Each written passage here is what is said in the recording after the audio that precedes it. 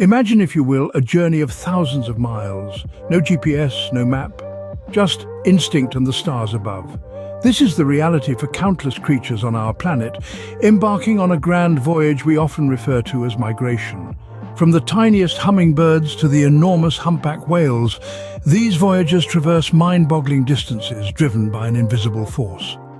Their journey is not a casual stroll, but a fight for survival, dictated by the changing seasons, the availability of food, and the call to breed.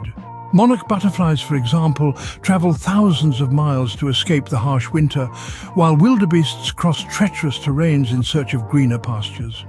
It's a story of resilience and endurance, of life's relentless pursuit to thrive against all odds. So, how do these creatures, big and small, find their way across continents and oceans? The answer is intriguing. Birds in the sky, fish in the sea, insects buzzing around. They all have their ways of navigating the wild. From the vast expanse of the open sky, to the deep, dark depths of the ocean, to the bustling activity of the forest floor, each creature has its own unique approach to finding its way during the epic journey of migration. Take birds, for instance. They're the masters of the sky, soaring with grace, covering thousands of miles with seemingly effortless ease. But how do they do it? How do they know where to go? The answer lies in the skies above us. Birds are able to use the sun and stars as a guide, a natural compass, if you will. They align their internal biological clocks with the movement of these celestial bodies, allowing them to maintain a precise course even when flying over vast, featureless oceans or deserts. Now let's dive into the aquatic world. Fish, much like their avian counterparts, also migrate. But their environment lacks the clear landmarks of the sky.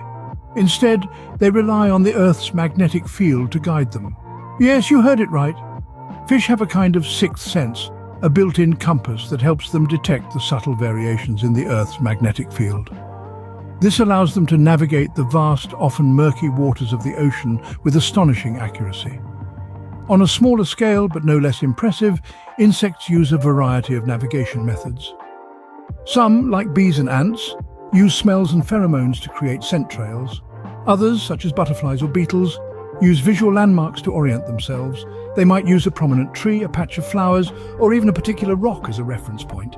It's astonishing, isn't it? Each of these creatures in their own way has found a method to navigate the vast, complex world around them.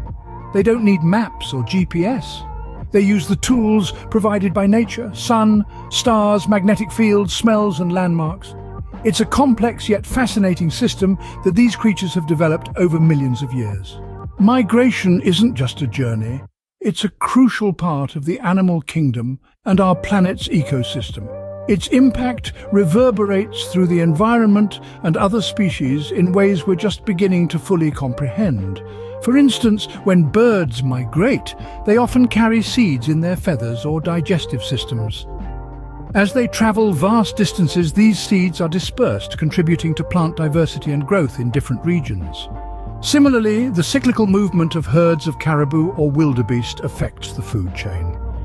Predators follow their migration, ensuring their survival, while the absence of these herds in certain seasons allows the vegetation to regenerate. And let's not forget the humble bee, whose migration for nectar plays a significant role in pollination. Without this essential process, many of our favorite fruits and flowers would cease to exist. The journey these animals undertake is not just a testament to their survival, but a vital cog in the wheel of life. But as our world changes, so too do the paths of these intrepid travelers. The effects of climate change, habitat loss, and human interference are reshaping the routes and rhythms of animal migration. Polar bears in the Arctic, for instance, are forced to swim longer distances as ice melts, while songbirds adjust their flight paths due to changing temperatures. As our urban landscapes expand, the natural corridors that once served as highways for migrating creatures are disappearing. These changes are not just rerouting their journeys, they're threatening their very existence. Yet amidst these challenges, there's a glimmer of hope. Conservation efforts worldwide are striving to protect and restore these vital migratory paths. From wildlife corridors in the Serengeti to underpasses in Canada designed for safe animal crossing, we are beginning to recognize the value of these natural phenomena.